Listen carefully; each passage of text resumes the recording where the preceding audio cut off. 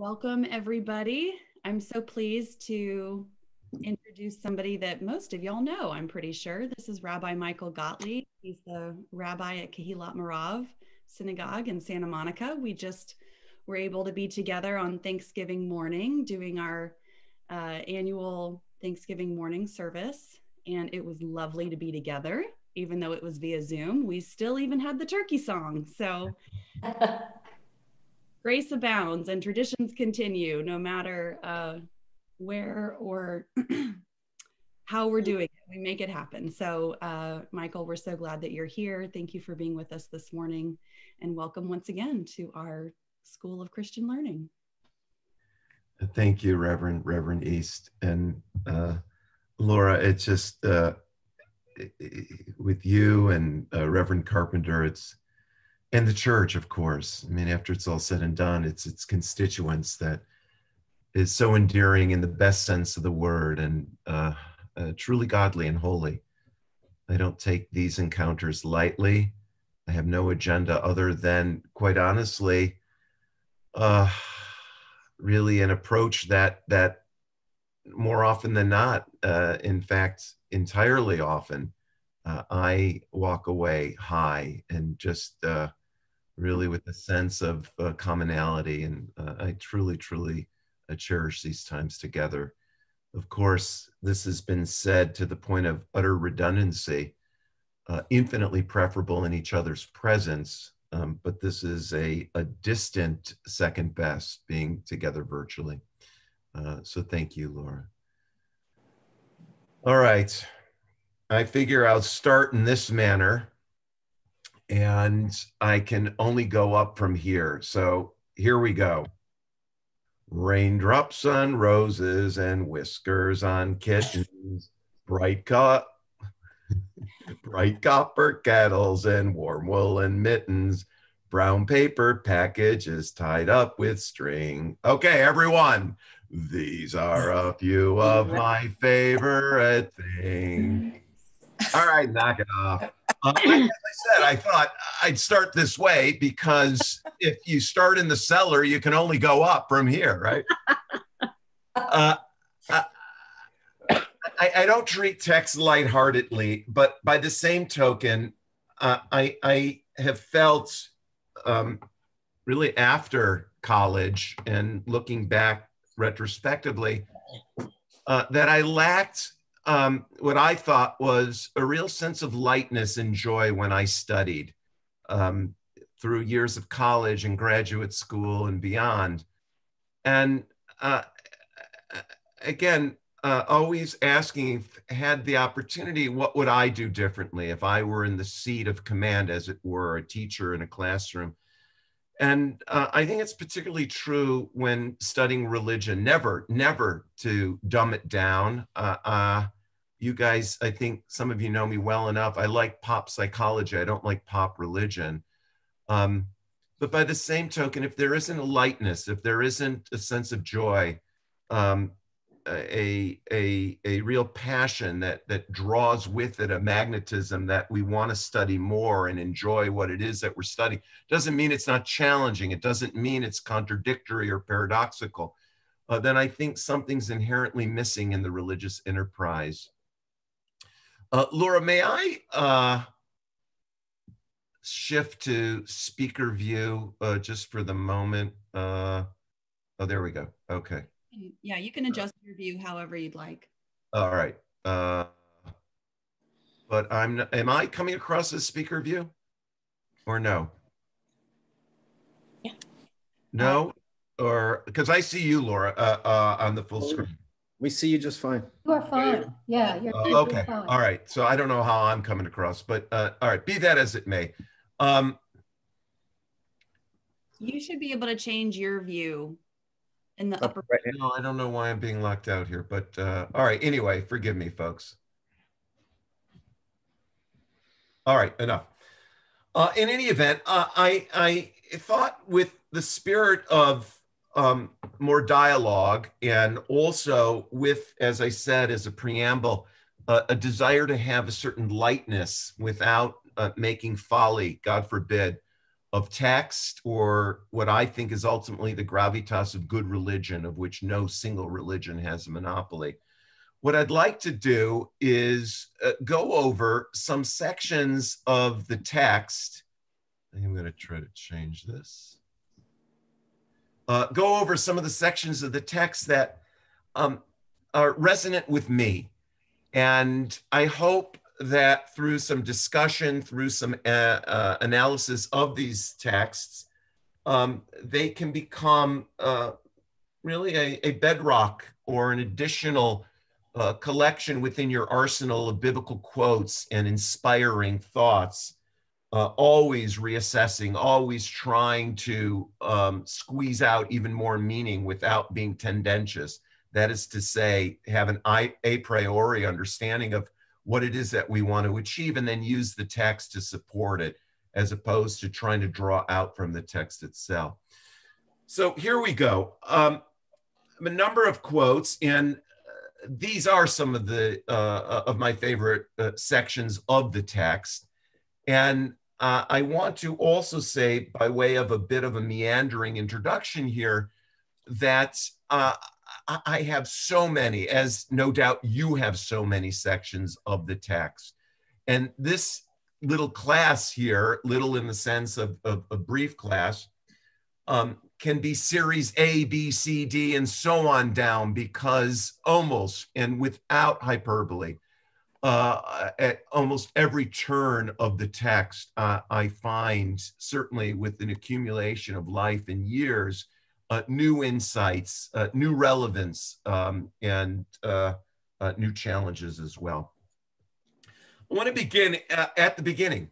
So if you have a copy of the Bible, the Hebrew Bible, Old Testament, or a full Bible, including the New Testament, I want to begin with Genesis. I want to also point out I'm using one of my beloved teachers and friend, Richard Elliott, Dick Friedman's commentary on the Torah. The Torah is the first 5 books of the Old Testament, from Genesis to Deuteronomy. And remember, the names Genesis and Exodus and Leviticus and the like comes from the Greek translation of the Bible, the Septuagint.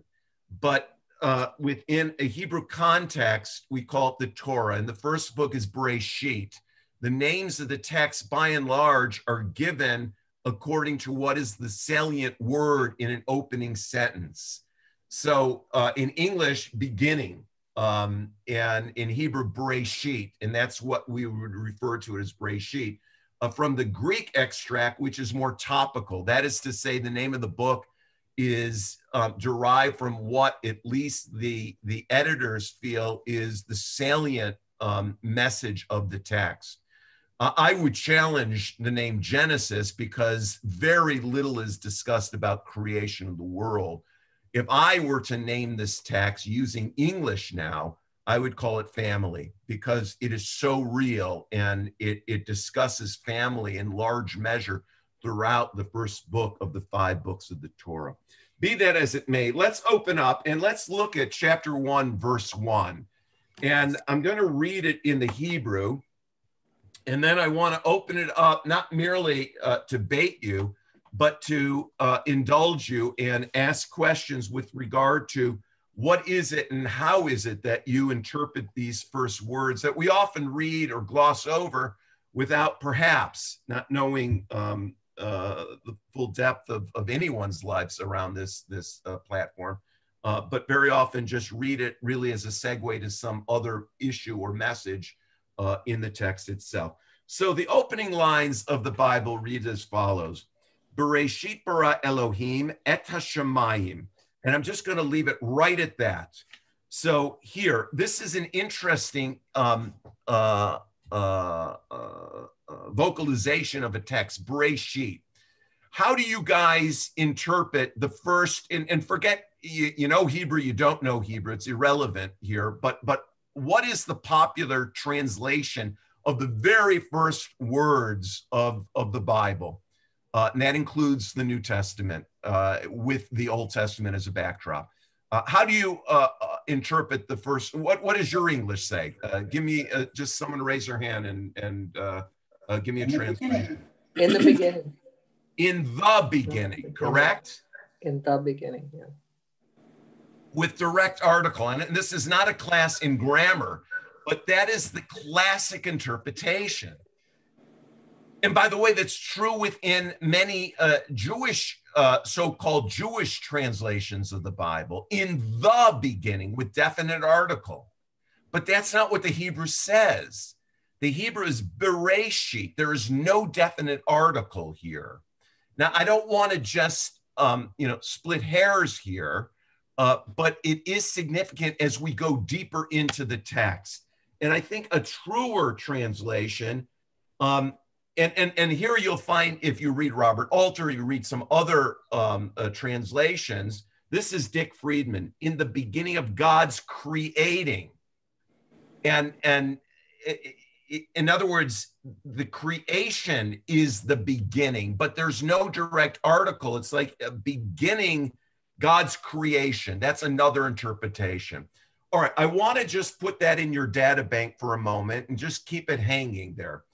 The verb that is used in the Hebrew is really quite revealing. It's bara. So again, you're a Hebrew speaker, you're not a Hebrew speaker. It's really, it's relevant, but it's not necessary at this point. Bereshit bara Elohim. Bara is an unusual verb, and it applies only to God. Bara is only something that God can create, ex nihilo, as it were, long before Greek philosophy.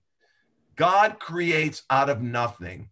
We do not. If you use the metaphor of a periodic table, the world is a periodic table, and how we as human beings manipulate our environment, our chemical compounds, the physical corporeal world is determinate by us, but we are not creating ex nihilo. We are taking existent form and we're shaping it in the manner that we want. So we create a desk or we develop eyeglasses, but all the material that goes into whatever corporeal physical thing that we build, that we develop, is inherent to our world, to our surrounding. Not so with God. And the verb here, and that's where we go deeper into the text, applies singularly only to God. But without trying to dredge something out of nothing here, because I do think this opening verse is one of my favorite things. I think it's extraordinary. What is this verse shouting? What is it saying to all of us? Whether we are a believer, a skeptic, a Christian, a Jew, whatever religious background or no religious background, what is this text saying? What is it saying to its reader? And I'm going to leave it somewhat open at that. Come on, stream of consciousness. What do you think? In the beginning of God's creating the skies and the earth, the heavens, in the beginning of God's creating the universe. What is being said here? What theological statement is being laid forth? Before anything, God was. Expand on that. For anything God was? I'm sorry, unless I misheard you. No, you didn't. To me, what I'm interpreting is that God was. There was nothing before God. Okay. God was. Good, good. Good, excellent. And I'm not patronizing here. There's not one way of interpreting it. I think that's all right, according to my aesthetic, the way I would read this, entirely in the ballpark. Absolutely. What else? God was, God is, God always will be. The notion of infinity is mind-numbing, mind-numbing. I don't know what the hell infinity is. I can't comprehend it. You've heard me say it before. If I draw a number line, I literally could draw it here on a piece of paper, and I tell you that there's an infinite number of points on that number line, that makes sense mathematically, right? Because you can divide forever. But once again, if I say, now let's go outside or let's look outside into the sky, I don't know about you, but my mind, like a calculator, goes on overflow. I don't know what it means. But God always was. That is axiomatic. God is present and God will always be. I know I'm digressing here because I want to come back to this verse, but what is the one thing God cannot do? Die. Say it again. Die. Die. God cannot die. God is infinite. God is always. Yes. Okay. What else does this verse say? Come on. What is it saying to you? Creation is a continuing process. We know started with God. Say it again, please. I'm sorry.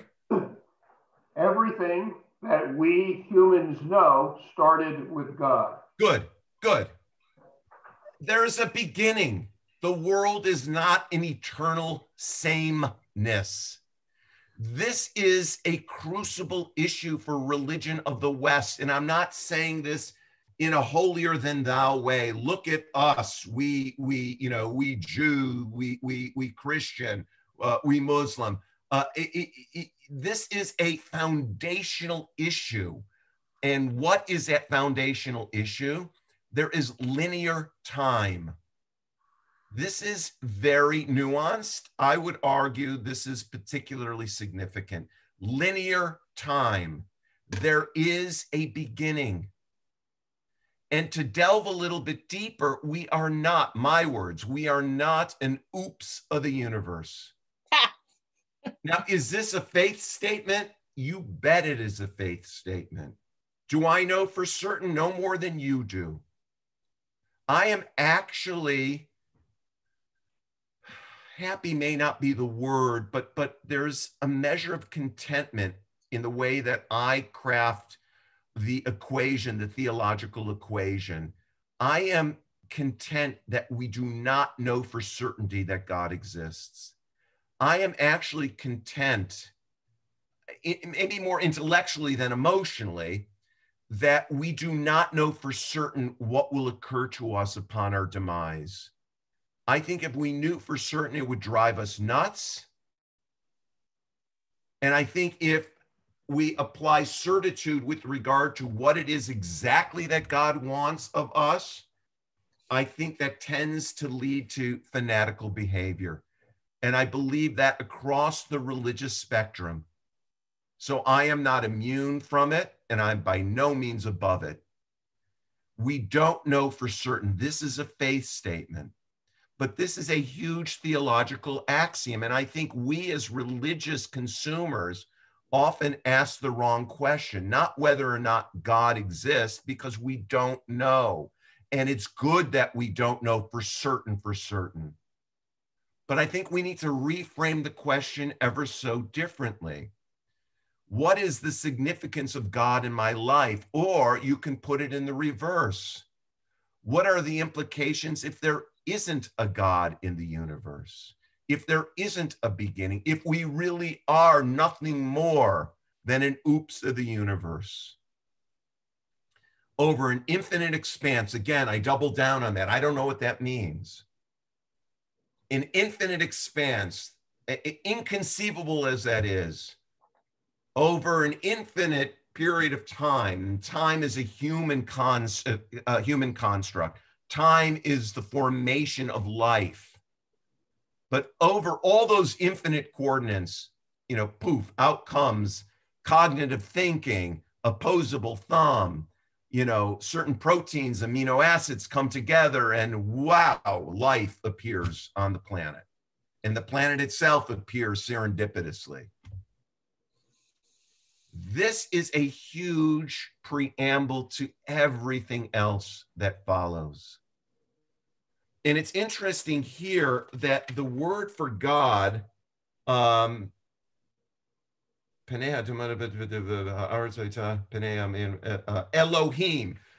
as you know, there are different names for God in the universe.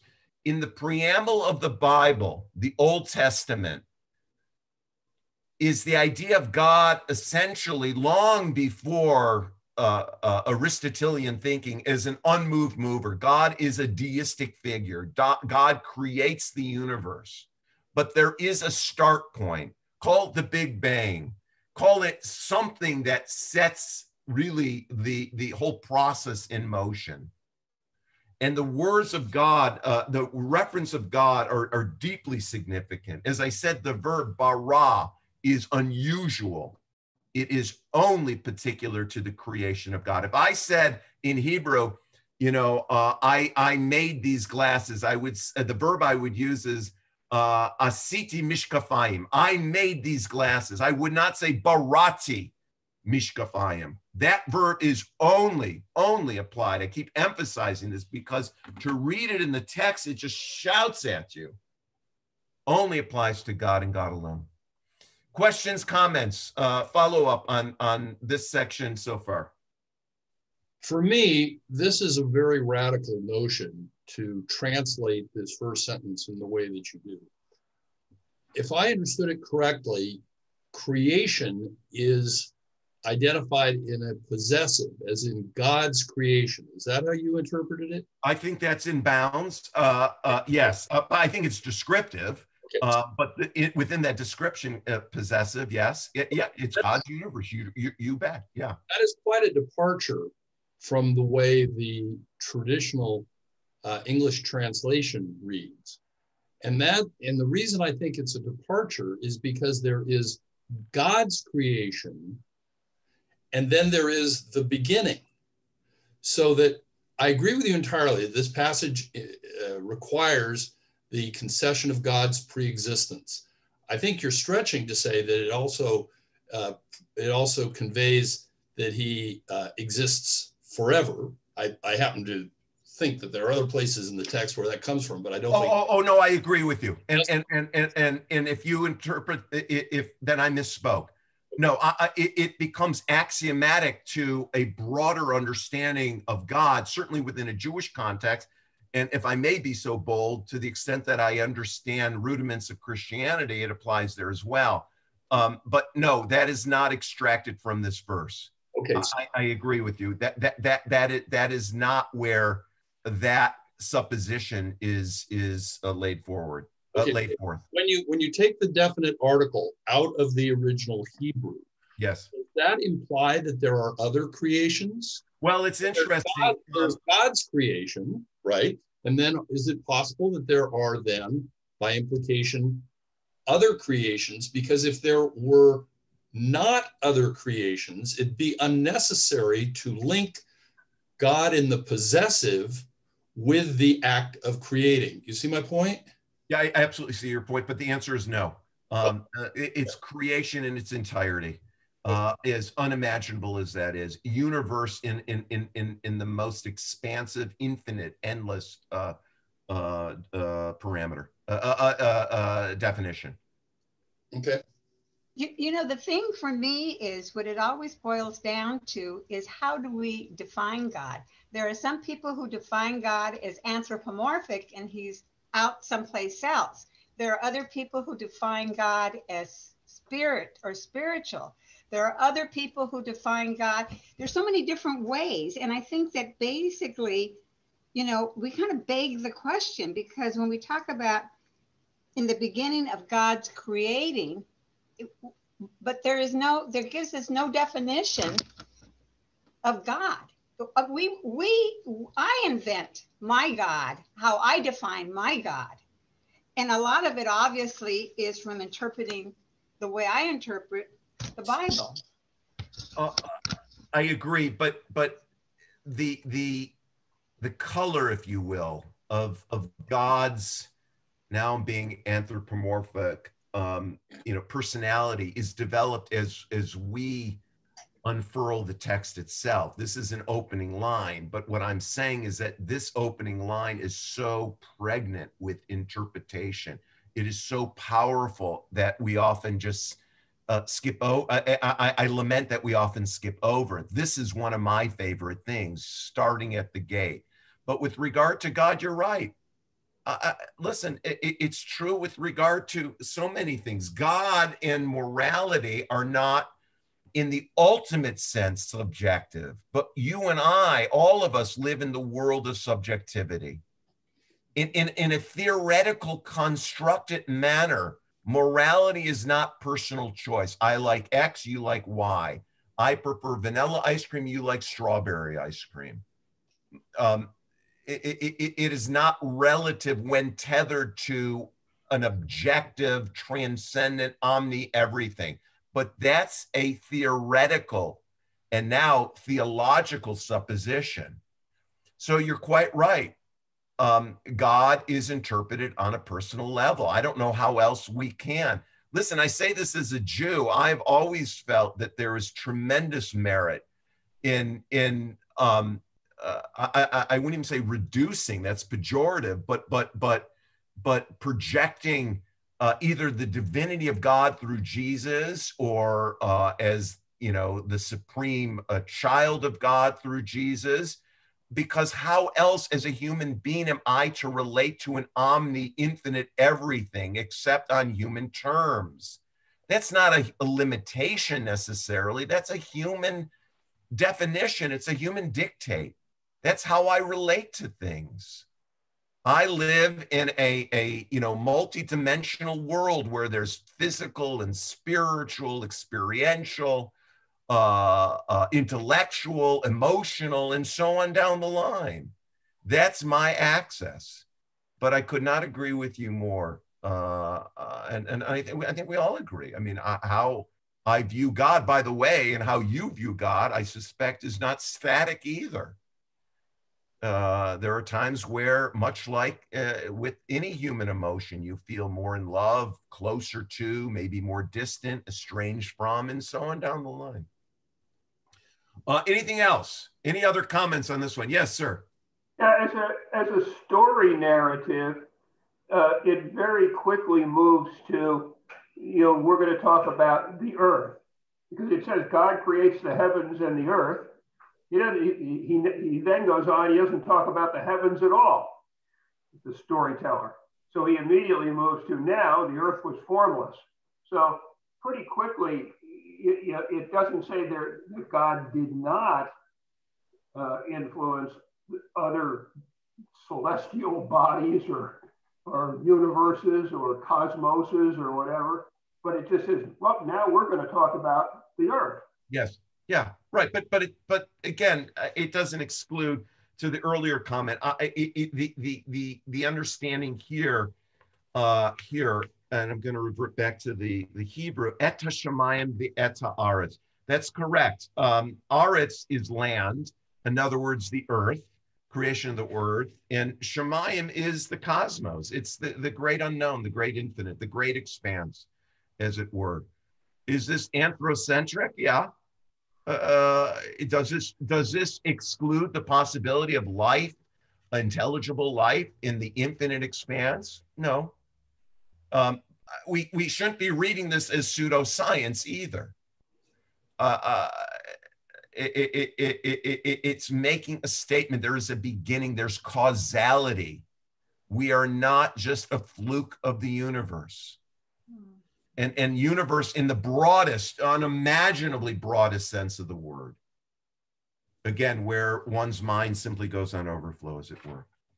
I love when we get into this. It feels a little like analytic philosophy, Bertrand Russell and Ludwig von Wittgenstein, but only in the sense that I have the same little funny feeling in my head when I try to contemplate it. We are reminded in the Christian Bible that now we see as through a glass darkly, but then we shall see face to face. Yeah. So subjective and infinite, for one reason or another, God did not give us the capability of truly contemplating infinity. So this is really fun stuff. I love it as well. You mentioned Bertrand Russell. There's a great quip by Russell. He was asked, Professor Russell, when you die and you meet God, what will you say? And Russell was known as an atheist, but I would argue an atheist of a different sort from Sam Harris. I happen to like Christopher Hitchens a great deal. I don't know if you've read Hitchens, but I think many modern day atheist intellectuals, which I actually have issues with because I don't find atheism particularly wise any more than pure theism do I find wise. To know for certain there's a God and to know for certain there isn't a God strikes me as marginally foolhardy, and I mean no disrespect, but I don't know how to soften the blow other than to say it marginally foolhardy. So anyway, Russell was asked, Professor Russell, when you die and you meet God, what will you say to him? And Bertrand Russell says, well, you didn't give me enough reason, or you didn't show me, enough proof for your existence while I was alive. Russell was interesting, though, in that regard. As I said, I never read him thinking that he had an axe to grind, but that's an aside. Any other comments? I just want to say that I really appreciate you bringing this conversation because it's something I struggle with all the time. So thank you. I've never really heard anyone else kind of bring this up to the point that you're bringing it up. Oh, it's out there, but thank you nonetheless. I gotta tell you, so I am not exaggerating, like a laundry list of some of my favorite things. Folks, it is almost 9:20 and we are just on the first 3 words of the text. Go. All right, I'm gonna pull the plug on this one. Let's move on. This is, I love this. I love it all. It's interesting. So when I was in rabbinical school is rabbinics. So I mentioned Dick Friedman, who I know personally. I adore him. He's one of my revered teachers. And Dick was at the same school I went to, at Jewish Theological Seminary, and he was studying, he's older than I. He's now, I think, emeritus. I met him in San Diego. He taught at UCSD, and he would meet with me and about 4 others, maybe 5, at most a half a dozen of us, once a month, and for about 5 years. And it was incredible. We would talk about a book he was writing. We would talk about the text primarily. It was breezy, but there was always a tent post. There was always a structure. Anyway, Friedman tells the story. By the way, he wrote the book, Who Wrote the Bible? He wrote the book, The Exodus. I'm using his commentary as I speak to you. So he told the story that when he was in rabbinical school, he was studying to be a rabbi. And he had maybe a year, 2 years to go in the program before he graduated. And he essentially said, look, I don't want to study rabbinics. I want to study Bible. And he goes off and he gets a doctorate in Bible and he becomes a teacher of Bible, a professor of Bible. And I find as I am now older, that resonates with me. I love Bible. I just love it. I have a respect for rabbinics. I have a respect for Talmud. There's an inherent logic. There's a discipline to it. But this just sends me whirling. I hope you have a similar love for it as well. All right. Anyway, let's move on. This I find is all right. I'm going to say this. I'm going to say it ad nausea. I'm getting excited just thinking about it. All right, let's look at chapter 1 of Genesis, verse 27, folks. And I'll read it to you if you don't have a text in front of you, or if someone has a text, read it. Chapter 1, verse 27. This blows my socks off. It's an ancient text that is so relevant. That's the other thing also. I'm sorry I'm blabbing here, but it's my prerogative. I'm teaching the class here. In any event, though, This I just don't understand by these aspiring young academics, those including my own delinquents, my kids, all these Ivy League trained morons. But that's another story. All right, I'm venting here. All right. In any event, though, the Bible is so relevant. It's inane, it's archaic, it's it's not even anachronistic. It's just it's shelve it. It's a literature that should just be hermetically sealed in time. I'm grandstanding here, but I'm not sure I know a more eternal, a more relevant text. It is so talking to you, to me, and it continually has that dialogue with us. Okay, read verse 27. Okay, now first of all, I have to tell you, I'm reading from the NRSV because then forget it. I don't want to hear this. So God created humankind in his image. In the image of God, he created them. Male and female, he created them. Good. All right. What does this say, my dear fellow or my co-religionist here? Why is this so important? And why aren't we shouting this from the rooftop, for God's sakes? Michael? Yo. If I can just pull back one verse to set that up, for a huge, interesting thing for Christians is let us create mankind, which for us, for those who argued the Trinity, that's where we get that idea first and foremost from. And there's just this idea, which is huge in the Christian faith, that from the very beginning, God was already in relationship with God's self, with others, but somehow there's more than just one when it starts. I love it. Dave, you know me well enough. I've always said, and I am so not pandering to you guys, for God's sakes, a Christian interpretation is an entirely legitimate interpretation. It's not a Jewish one, entirely legitimate. It really is a prism. You hold it up to light and you'll see different, angles and different color. I hear that, and I have nothing, seriously, respect does for Judaism talk about that, us? Yeah, different apologetics. What is it? The notion of other gods is fairly prevalent throughout the Bible, right. But that doesn't exclude, nor does it eclipse the singularity and the transcendent of God alone. That is what Hinduism notion of other gods exists, but there's still one supreme God. It's often used too in terms of the royal we. How are we feeling today? I always found that patronizing, but anyway, you go to your doctor. So how are we feeling today? I don't know how you're feeling, but let me tell you how I'm feeling, right?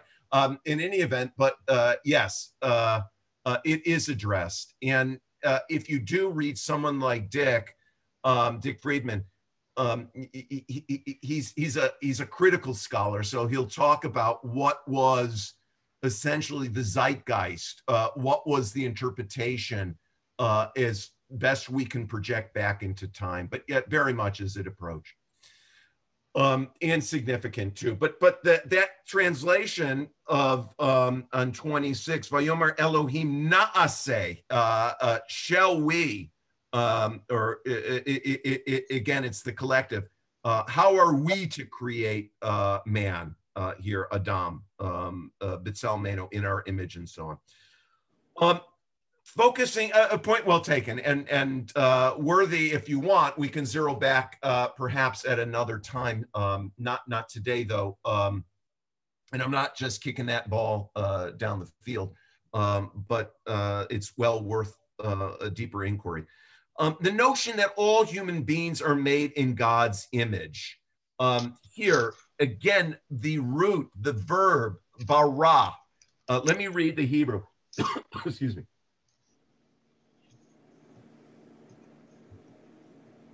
Vayivra Elohim et Adam b'tsalmo b'tselem Elohim bara. Again, that verb bara.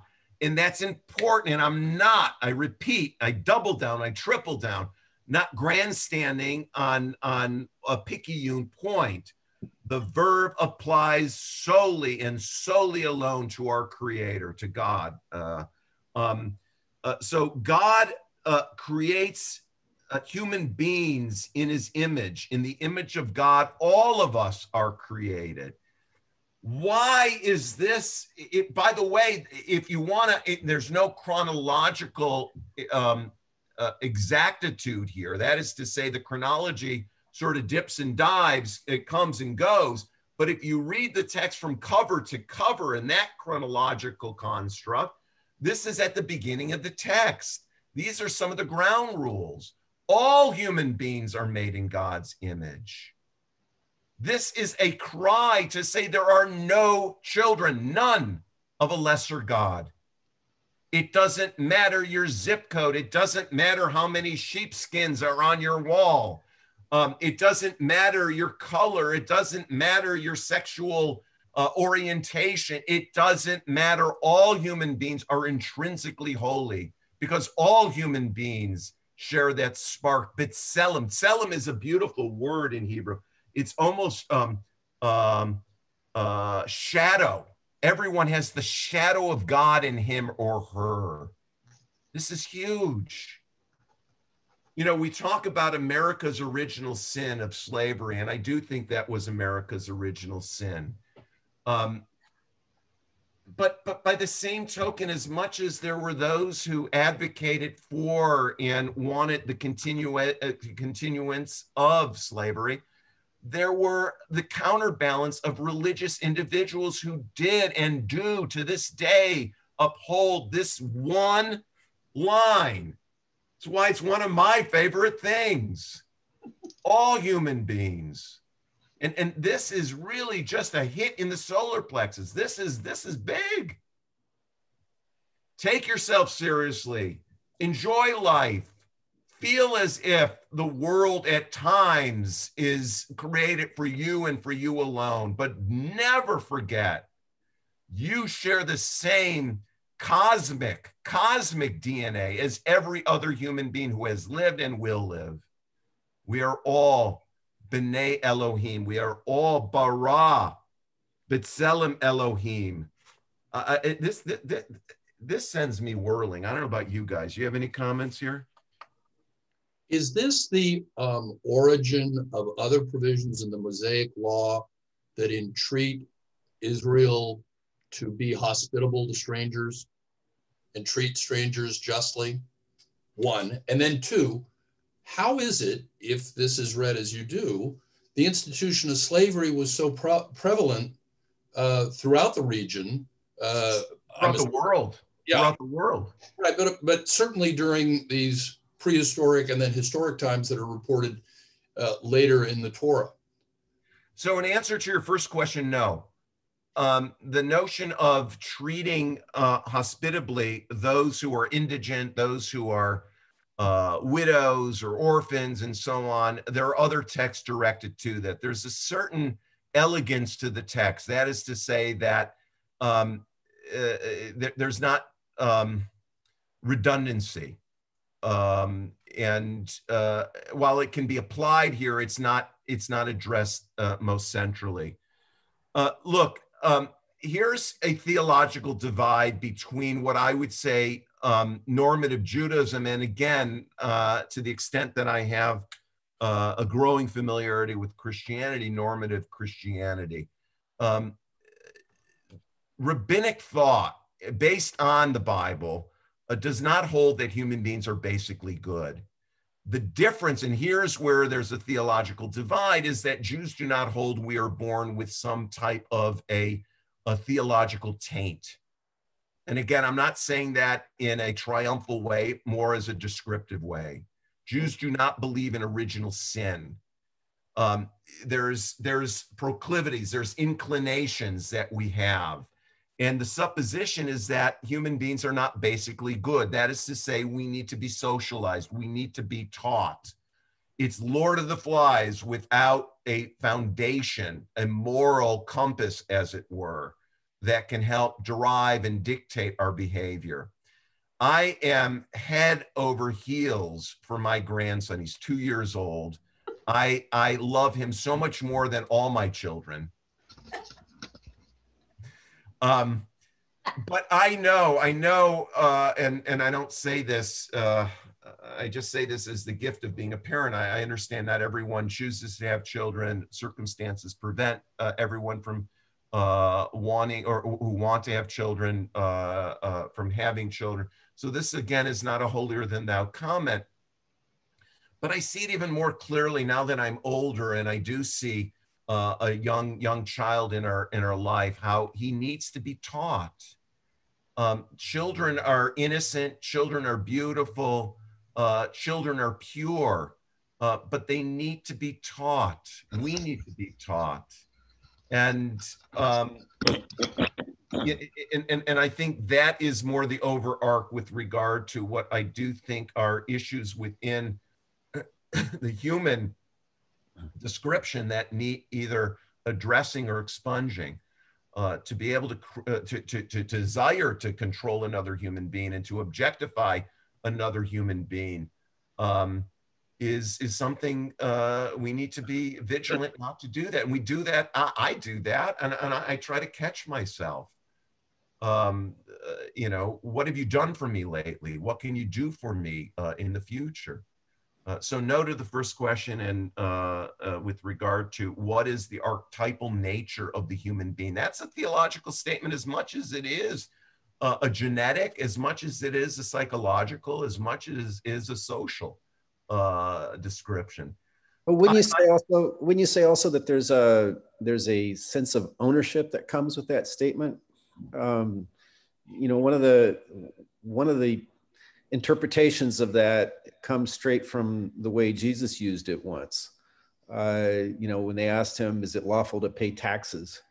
And he asks to see a coin, and he says, whose image is on the coin? And they say, well, Caesar's. And he says, okay, well then give to Caesar what belongs to Caesar. His image is on the coin. And give to God what belongs to God. And the sentence that's unsaid there is, oh, and by the way, the image of God is on you. So when you give to God what belongs to God, you're giving to God yourself. It's beautiful. I have a more simplistic view of this whole thing. I look at the Bible as a written documentation of us putting down and writing our relationship with God and our relationship with each other. And so consequently, when I read, so God created humankind in his image, we're trying to relate to God. And how else can we relate to God than by what we see around us? And so I love this thing. So God created humankind in his image. In the image of God, he created them. Male and female, he created them. It's beautiful. But to me, it brings me close like this to God. Because if I'm in his image, then, you know, how much closer can you be? Well, no, again, agree on both of the comments that were made. Beautiful. I don't have a monopoly on interpreting. I'm telling you, I see it as a way of saying, look, you know, a meritocracy is fine. Work, you know, strive, exert your God-given free will, but never forget other human beings have the same intrinsic worth as you do. Regardless, again, of their diplomas on the wall, of their bank accounts, of their zip code, of whatever criteria you want. Viktor Frankl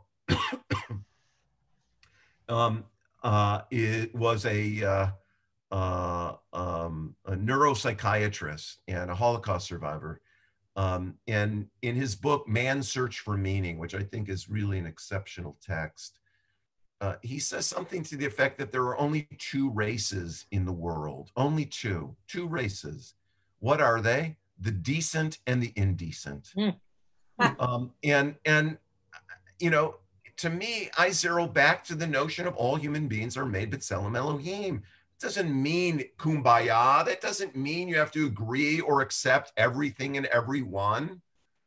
But at its foundation, it mollifies the manner in which I hope, at least at the end of the day, we can think about each other and relate to one another. These are things that are not just pulled out of thin air. This is a textual foundation.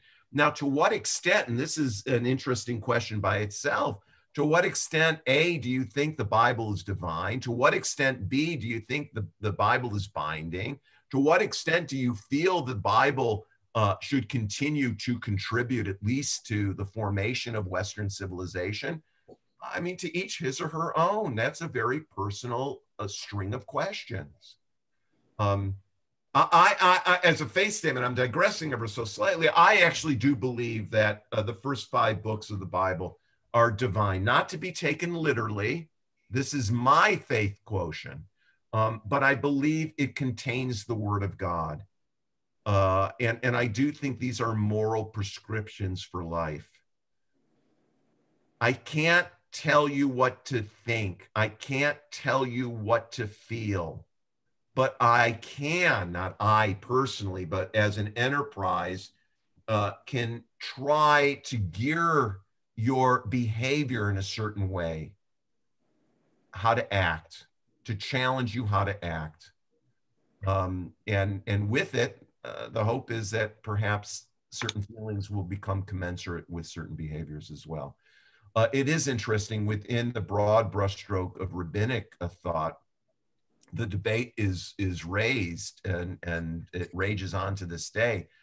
Is it better to behave predicated on one's heart or predicated on a sense of obligation that transcends one's emotion? And I think you can make a case for both. I don't think it's so cut and dried. I have an opinion, but I vacillate on that. I wish our hearts could motivate us, but I go back to the supposition that I shared with you a moment ago. Jewish tradition does not hold that human beings are intrinsically good, intrinsically holy. They need to be taught. We need to be socialized. And again, that's into the deeper, the weeds of the debate with regard to an original sin, an original taint. That's a theological divide. Other questions, comments on this very verse? Back to the verse. Can you shed any further light on the meaning of image? Like, does God look like us? Or is it something more essential?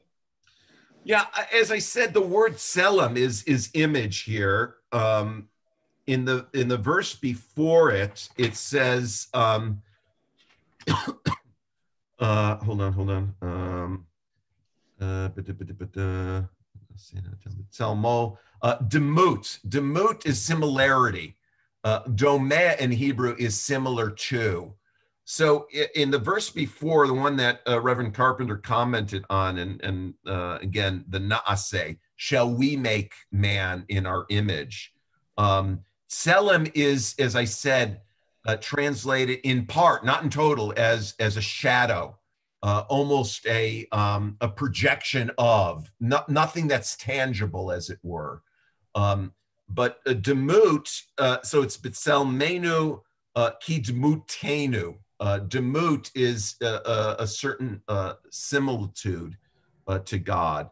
But no, these are well, it's interesting. I shouldn't say no so forcibly. There are great examples throughout the Old Testament where the anthropomorphization of God is projected. You know, God is jealous.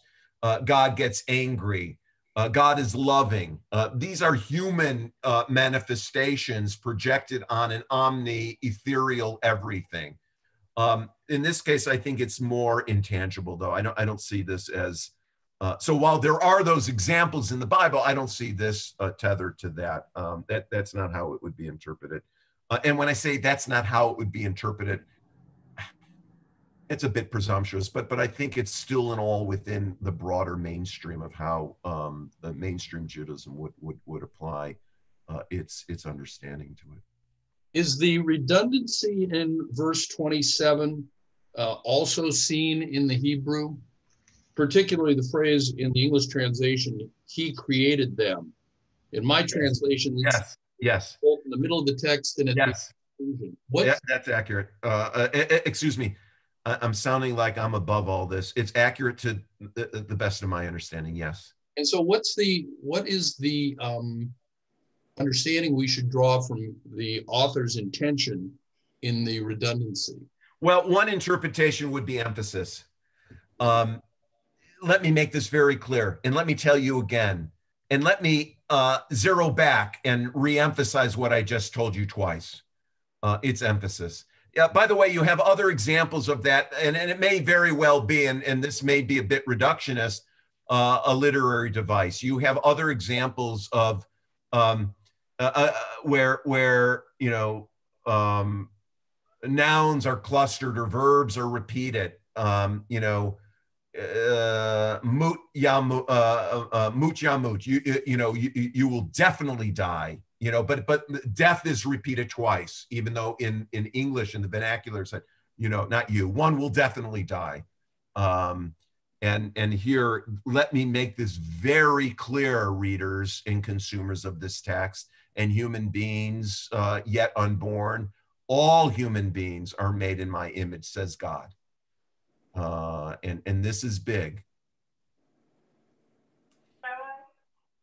I have a question regarding the original sin concept. So when Christians who believe in original sin, it generally stems from the Adam and Eve story, and Eve, you know, eating from the forbidden kind of fruit.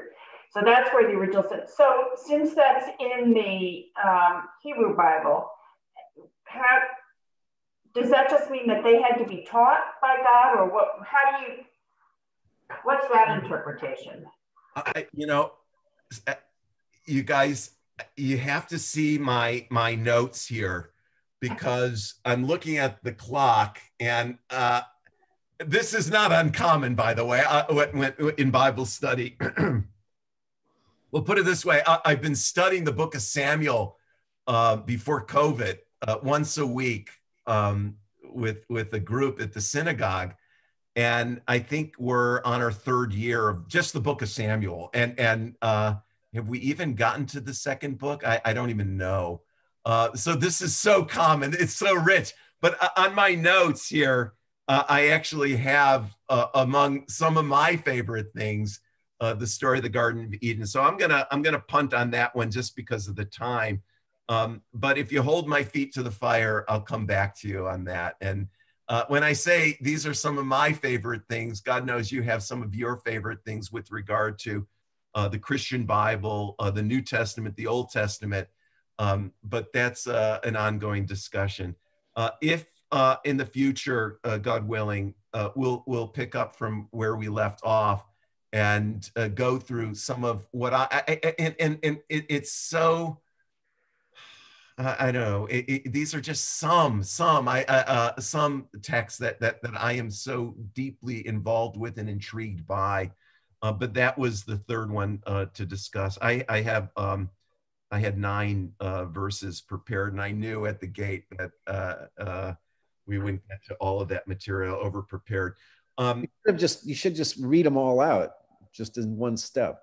So I wanted to, as I said, beginnings, Breshit bara, the very opening line, B'Tselem Elohim, God makes human beings.